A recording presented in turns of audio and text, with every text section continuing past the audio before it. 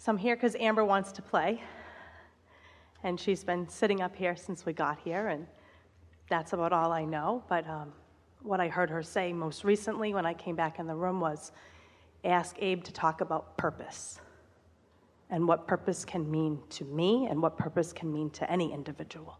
Well, purpose will trip you up, because purpose feels like an assignment. Mm-hmm. So you're always looking for your purpose, when actually your purpose finds you. We've been saying for a while that the purpose of life is joy. Yes. The basis of life is freedom, but the purpose is joy. The result is never-ending expansion. But people get that all mixed up. They think the purpose is expansion. Mm-hmm.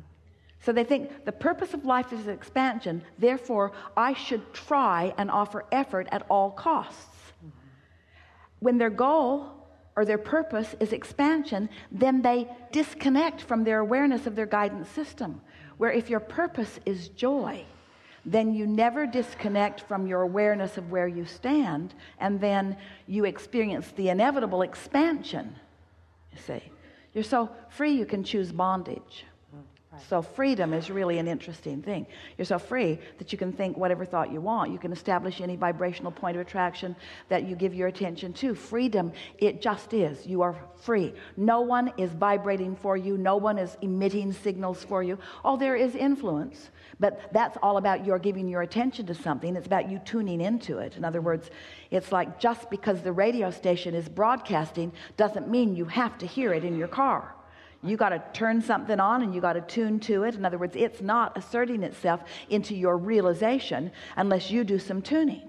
So there are a lot of people that are doing a lot of tuning, not even knowing they're doing the tuning, and then complaining about what they've tuned into and wanting it to go away. And we say, that's really going about it the hard way, because now you've got to control the whole world, and you can't. You don't even know what you want from the whole world. But when your purpose is joy, now you are at the place that you will tune yourself into the frequency that allows you all of this.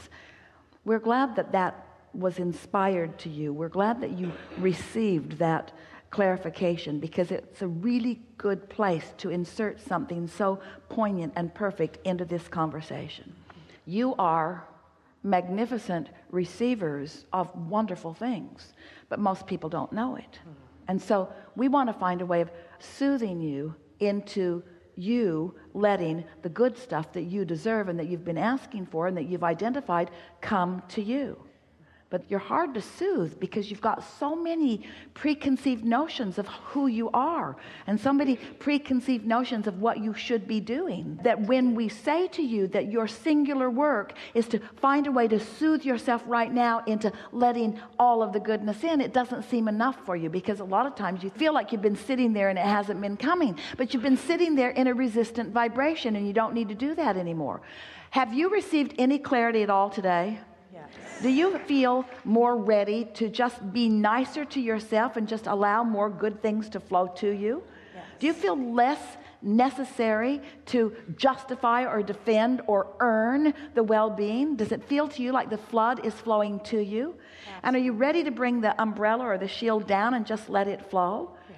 So what are the techniques that would allow that? Well, they are as simple as anything that feels good to you. It really is that. But let's talk about, if your purpose is joy, and the reason that it's a good thing for you to focus upon that being your purpose is because that means you've found a way to allow yourself to be the full and complete receiver of all of the wonderful things that you deserve and all of the wonderful things that you've become. Did you hear how big that statement was? I feel like I arrived. I feel like I'm now in the room. So, as that is your goal, what things can you think of that would more easily lead you there? Well, immediately I feel Amber again. When she left Earth, I felt her energy come into me and go out like this. And so I feel very comfortable like this. But I sometimes find that I'm like this. And so joy feels like this. So I immediately feel my energy shift to joy. So let's talk about the components that cause that to happen. So when somebody makes their transition and you can no longer look at them here, now you're looking at them wherever you think that they are. And I can hear her from And what there. were your preconceived notions about where she is? I knew I would be able to hear her from the moment But what she were left. your preconceived notions about her state of being, about where she that is? she would be in infinite wellness, that she would return And to so as complete you focused peace. upon that just for a moment, not in the missing of her, but on that, absolutely. because her vibration was so dominant, then you accomplished it too. And maintained it for a long time, and then something just has been, the waking up isn't as buoyant, I've said. Well, you forgot your purpose. Yeah. That's why she wanted to remind you. Right. You forgot your purpose. What's your purpose? Joy. And there are so many ways to find it. What are some of the ways that you can find joy? Look around. There is so much to see, but are those conditions? Yes. Maybe. They're Sometimes. joyful conditions, so sometimes the condition's a little bit of a trap. But what are the thoughts that always bring you joy? Do you have some of those in your pocket? Oh, absolutely. So get them out often and feel them. Feel those things that bring you joy and watch the list of them continue to expand. Definitely. And what will be the result of steady focus upon things that make you feel joyful? What will be the result of that? I feel like it cultivates an environment where you can receive, because you're already It does in a that. place. It certainly does cultivate the environment. And so if the environment's been cultivated, then what happens? If you've created an atmosphere around you that is non-resistant, then what happens next? Well, it went from bankruptcy to where we are, and I've just seen it keep going like that. It So just what goes. happens next? Expansion. The things that you have been asking for, that you've put into your vortex, begin flowing in a steady stream into your experience. And so you call that manifestation. We call that the natural rhythm. So is that clear? Yes. You create the atmosphere of joy one way or another. You just figure it out. Just figure it out.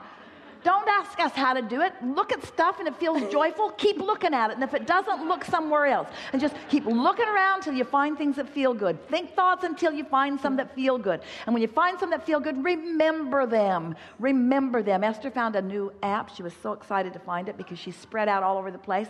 And the app is, where is it?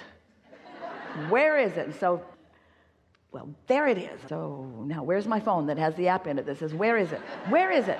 Where is it? Well, she wants to remember where she's put things, and we want you to remember the things that you found here. So what's the purpose of life? Joy. And where do you find that? Well, you got to kind of look for it at first, but you find it in not complicated places. Don't look for it in those hard relationships. And don't look for it in the government. Don't look for it there. And don't look for it on CNN either. In other words, look for it in logical places. Look for it in nature. You'll Outside. always That's what I find was it thinking, there. outdoors, Look yeah. for it in sure places. In other words, look for it where you think it might be.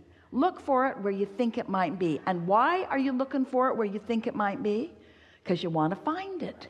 Don't look for it where you're not going to find it. Look for it where you're very sure that it's going to be. Where you going? I'm looking for joy. Where is it? It's around. Well, how are you going to find it? I'm looking in all the easy to find places. I'm looking in the logical places. When you go into your kitchen and you need a frying pan, do you look in the refrigerator for it? Do you look in the wastebasket? Don't you look in the logical place for it? Don't you kind of pretty much know where things logically are? We know you live with some unreasonable people, and sometimes things aren't where they logically should be. We know that every analogy is a little off in some ways. So what's the purpose of life? And are there easy to find places of that? And is it a manifestation that is evident to you? Can't you feel it? And what happens when you focus upon something for just a little while? Easier.